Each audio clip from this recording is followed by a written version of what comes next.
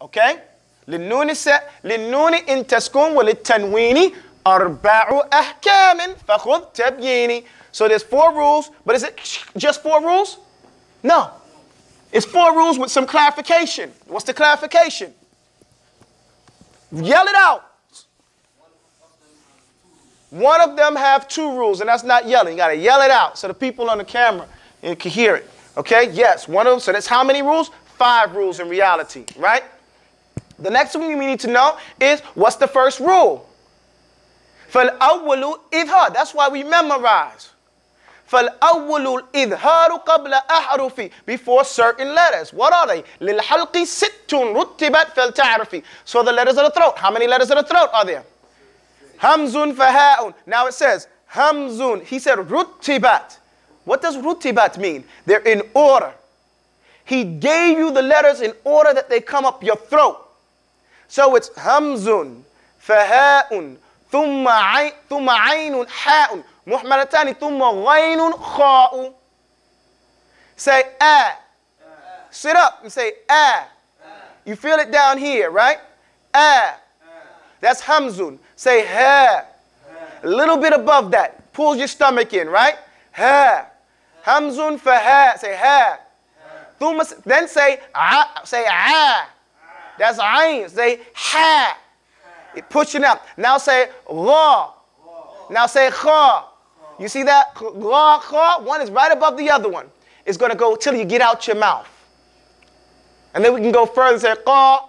And then ka. And then ta. And tha. And ma, till we get out the mouth. Going up the order of the letters.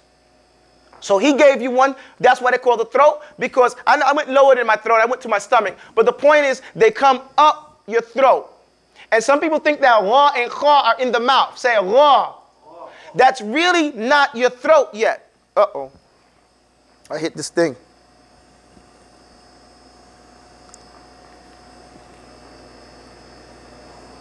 That's really not your throat yet, okay? Now, what it is, just to draw a picture of it, this is your throat. This is your Mr. Pez head or whatever they call it. Here it is over here. Ghaynun, kha'un, okay? One is slightly above the other one. This is still considered the throat area. You understand? This is the mouth. This is the mouth area. This is still the throat. So during that connection, that's where that is. Now,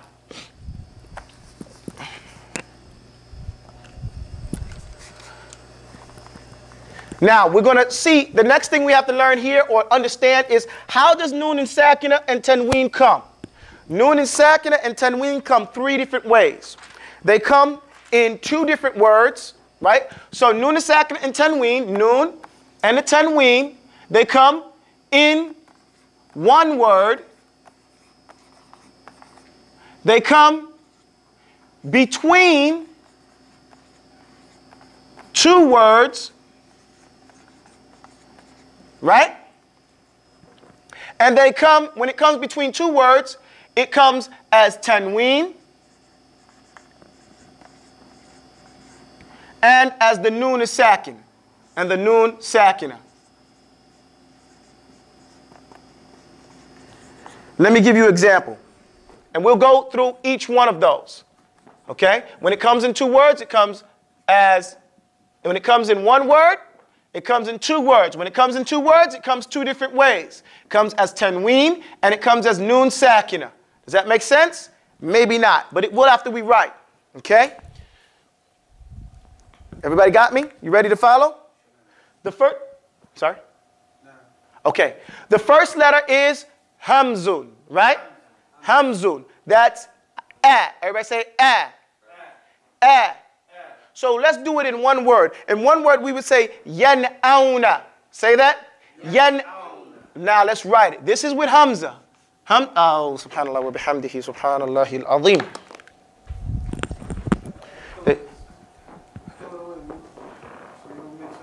I don't know. Oh, here it goes. So the first one is Hamza. Hamza. Everybody say Hamza. Okay, as a Hamza, we're going to have yan in 1 word. The first one we're looking for is 1 word. Yan. You with me? Say it. Yan. Auna. Yan. Auna. You see that? Yan auna. Here is the noon sakina, right? Here is the hamza. So this is how you would pronounce this word. Say yan auna. As a hamza, now we're going to have it between two words, okay? Everybody say man amana. Man amana. You hear? Man amana. You see that? Here it's clear. Yan'auna. You guys got to say it louder than that. Yan'auna. You make sure you pronounce that noon. Then you say man amana. Okay, and the other one would be, you would say Rasulun Ameen. No, Rasulun. Ameen. Ameen. Ameen. Okay? Rasulun Ameen. You have that? You guys understand? This is an example of Hamza using it in one word. Yan'auna. Say again. In two words. Man amana. In between two words with the tanween. Rasulun Ameen. Rasulun Ameen. That's the first one. Those are three examples. Okay? Now we go to the next one. The next one is ha. Everybody say ha. Ha. The first example would be in one word. Okay? And we would say here, yanhauna. Yan. Hauna. Yan. Hauna. Yanhauna.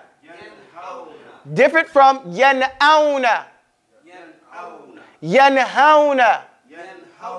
Should be pretty easy for someone to say yan'auna bihamzi and yanhauna biha. Okay? So, these examples that we're going to be giving you from the Quran. Then we have over here between in two words we say min had. Min. Say min. Had. Min had. We would say here like that. Min had. You see, you clarify. Min.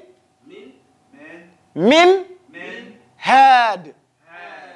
And now, in between two words, we would have, in two words, we would say salamun hi. Salamun hi. Salam. Here goes salamun. He. Actually, it's he, but we're going to stop right here. Salamun he. This is how this one should be actually like that. That there's a difference how you write the tanween when you're making it for idhar, and then when you're making it for idgham or ikhfa or any of the other rules. Right now, we'll go to that one. So we go again. For ha, say yanhauna. Then say min had. Salamun he.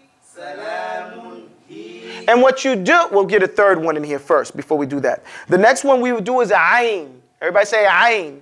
Hamzun fa'un thumma aynun. Say ayn. So ayn, here we go. We write the ayn down. And this, you should write this down. Okay? You write this down, you copy because you get accustomed to it. Yes, most of these examples are in juz amma. So we try to recur those ones that everybody sees. One of the things we're trying to do is keep all the examples. Sometimes we couldn't, but keep as many examples in juz amma for, ya'umul baraka, for more people to get accustomed to it because they read juz amma. Okay? So, by writing it down, you bring another mind to it. Okay? And no, we're not going to tell you where every one of these ayat are from. It's past the point of our education here. Our education here is to teach you how to use the rule. As you read the Quran, as you should read the Quran every day, you'll run into these examples every day. Okay?